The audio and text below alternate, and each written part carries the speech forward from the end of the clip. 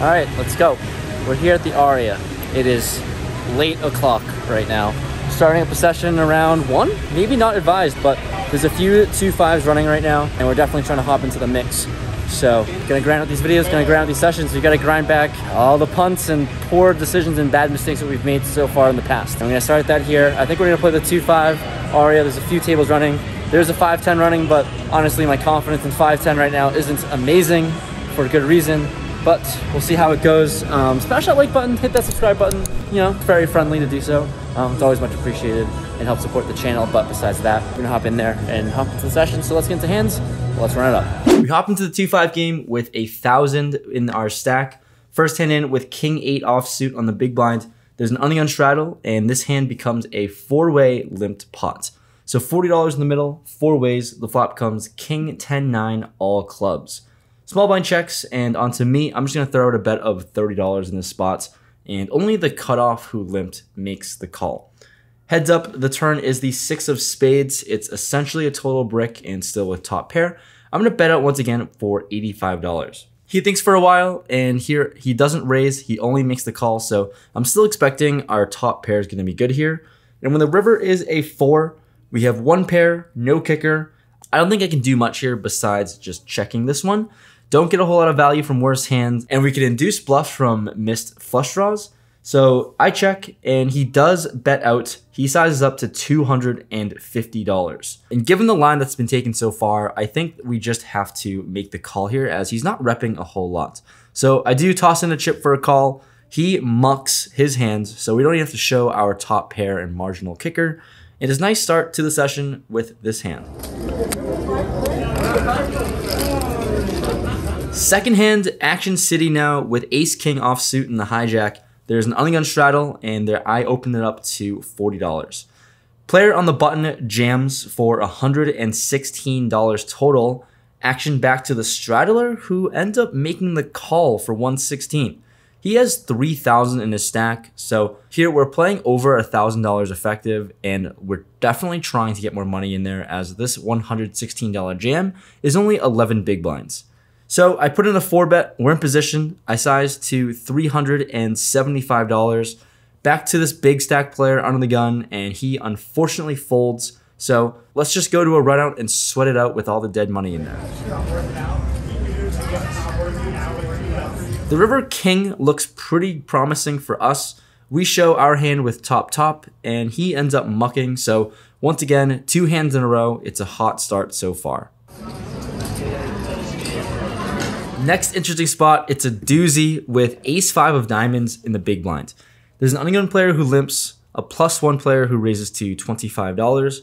Action folds to me, and from what I've seen so far at the table, he's definitely solid and probably a pro here. So out of position with a very good hand, definitely gonna put in the 3 bets.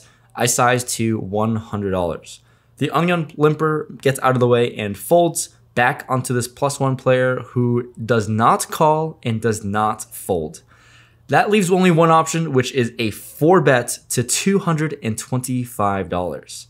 Well, pretty small sizing. I don't think I can go anywhere right now. A 5-bet seems a little suicidal out of position, but we're playing super deep and he covers us. So I make the call for 125 more. Let's try to navigate out of this one. The flop comes Queen 9-5 rainbow with 1 diamond. With bottom pair and top kicker, we have a piece of this board. I check to him, and he throws out a bet of $125. Very small 1/4 sizing. I am certainly ahead of hands like Ace-King, and could certainly have some good runouts to bluff on, so not going to go anywhere with bottom pair just yet. I make the call. The turn is the 4 of diamonds, so this is good. Improved to a flush draw along with our pair. I check, and he throws out a bet of $250. Well, given this action and given the stack size that I have with only about $800 in my stack, calling it off doesn't make a whole lot of sense unless I hate money, which what some would say I do, but I hold my breath. We only have one option, and it's an all-in jam. I feel like I'm getting called a lot here, but if we can fold out hands like pocket jacks or 10s that can play this way, that would be really, really nice. He doesn't snap call once I announce my all-in, so that's already a win already and definitely good news. He thinks about it for a little bit longer and ultimately puts in the fold. Phew. We get this one through, and things are still going pretty well in this session so far.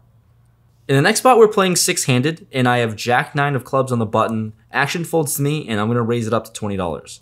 Small blind makes the call, and the big blind, the reg from last hand, he puts in the 3-bet to 120.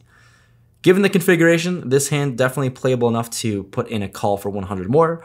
The small blind actually comes along and calls as well. So still, 3 ways the flop comes king 10-4 rainbow with 1 club. Small blind checks. The big blind puts in a c-bet of $125. A little annoying of a spot here because I think we're in position and definitely playing very deep against the big blind player. I think we can peel a turn here one time or maybe even raise. Ultimately, I do end up just making the fold because the small blind player has left to act. So I let this one go and the small blind just snap shoves for $260 total. So at the very least, I got to give myself a pat on the back for not doing anything here and letting my cards go. Ultimately, the big blind does make the call for just a little bit more. Let's just sweat out a run out for fun.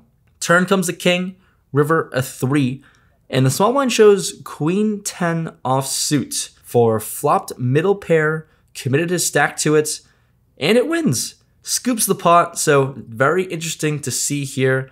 It definitely looks like we're at a fun table. Sticking to the theme of action city on this table, this hand's no different with ace-king offsuit in the small blind. The +1 opens to $20. There's one player who makes the call. Then the cutoff player puts in the good old 3-ball to $100. Facing all this action is pretty nice. Not great that we're out of position, so definitely a mandatory 4-bet here. This cutoff player has about 1,200 in his stack. The +1 player who opened to 20 has about 1,000. I think we got to go for it, so I size up to $300, putting in that cold 4-ball. And little did you know, the +1 player 5-bet rips it in for about $955 total. Everyone folds to me, and well, I'm not folding now. We're hoping for a flip for $1,000. Let's just gamble and make the call. Do you want to be in it? Yeah. The flop brings us no help, but the turn is a magical ace. Let's go. The river is a brick, and I show my top pair, top kicker. This player says that he had pocket 9s and folds. We scoop this one, winning a $1,000 flip. Who doesn't like flipping a coin for $1,000? This guy's the worst nit I've ever played with in my life. Big time nit. Big time nit. Clearly doesn't watch the fucking videos. But folding is boring. No, nit compared to me, I mean. 76% VPID. Close. For real. Close to that. There we go. A little while passes. We end up being 4 shots deep in the table. And let's get into this action hand. We're playing 2-5 with the $10 straddle. I put in that blind raise to $20. The player to my left does another blind raise to 40, and the one after that does the blind raise to 80. Playing 2, 5, 10, 20, 40, 80. Who would have thought that's a mouthful? But everyone at the table is a few shots in and feeling good, so action folds to the player to my right, and he decides he wants to ship it in blind. $1,000 blind, did not look at his cards, and we look down at Jack 7 of clubs. Sadly, we're gonna have to let this hand go. The player to my left also folds, and now onto this $80 straddler, and he goes deep into the tank. Just for the vlog, we get the chance to look at the unknown player's cards, and he has king 9 of clubs. Somehow found a way to actually have a really good hand here in this spot. I look down at the $80 straddler who's thinking about it for a while, and he's got 8-5 of hearts. And I think they're both blind here because we're the only people at the table that actually knows what either of them have because they both are looking at their decisions blind. Anyways, we see the $80 straddler end up on a call. Let's go to a run out. 1K ships blind. Can you be more entertained? I'm just... You put money in the pie. Good call. You win. Call. Alright, fuck it, I call.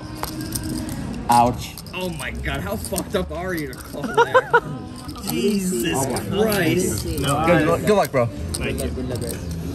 Oh my god.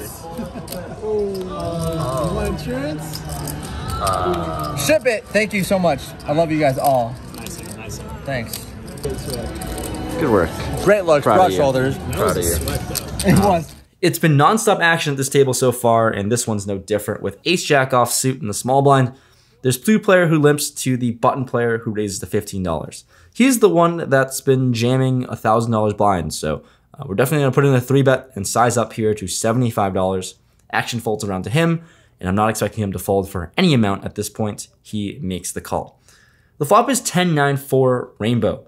Here with absolutely nothing, we bricked it with ace high. Still think our hand can be good here, so I c-bet $60. He ends up making the call for 60. Let's go to a turn. The turn is a board pairing 9, which is really good for us, so now still even more confident that ace high is good. I throw out another bet again to 150. There's a lot of draws on this board that he can be calling with, and he does oblige with another call for 150. The river is now another 9. Trips on the board, and as confident as we were on the turn, we're even more confident now on the river. Now we have the decision to either bet or check. I think the most profitable play here is to check here. I don't think betting accomplishes a whole lot of anything, and against someone who's very prone to bluff, I check this one and pretty much assuming to call any bets. Well, plan goes out the window because he doesn't make a normal sized bet. He jams his stack, and it's not a small jam. It's $2,400. And now we're facing a $2,400 river jam. It's like 6x the pot, and we have a spot to be in. I was pretty much planning to call any sized bet besides this one. $1,000 seems okay, but $2,400 in a $600 pot is not the most comfortable spot to be in. Ultimately, I go deep into the tank, and if somehow he actually has a full house, like a pair of 4s, sometimes even a pair of 10s, or somehow the off chance that he has quads, that would be awful.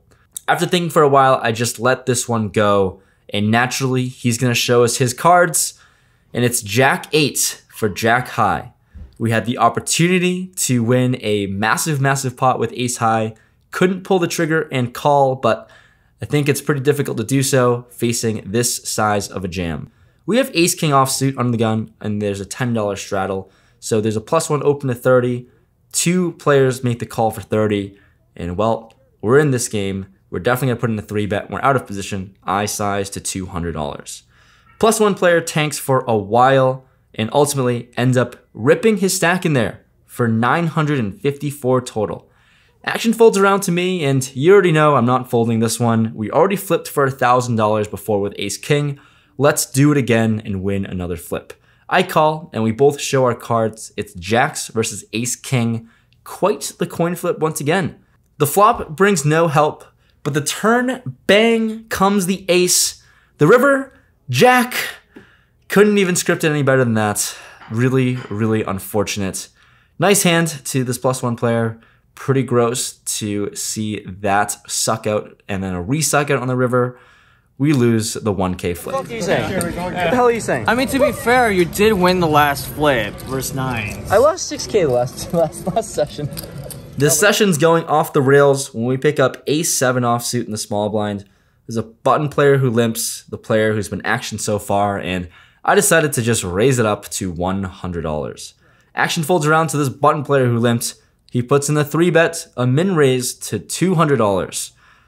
And yeah, well, like I said, things go off the rails because with ace 7 offsuit, I'm confident that my ace is ahead. So screw it. I put in the 4-bet to $700. There's really no explanation that can justify what's going on here besides we're playing table dynamics, and I think he's full of it. But I don't expect him to fold ever, so for $500 more, he just makes the call, and we're off to a very big pot with a marginal hand. The flop comes king, jack, 8, 2 hearts, so this board gives us a whole lot of nothing, but it should hit me more than him.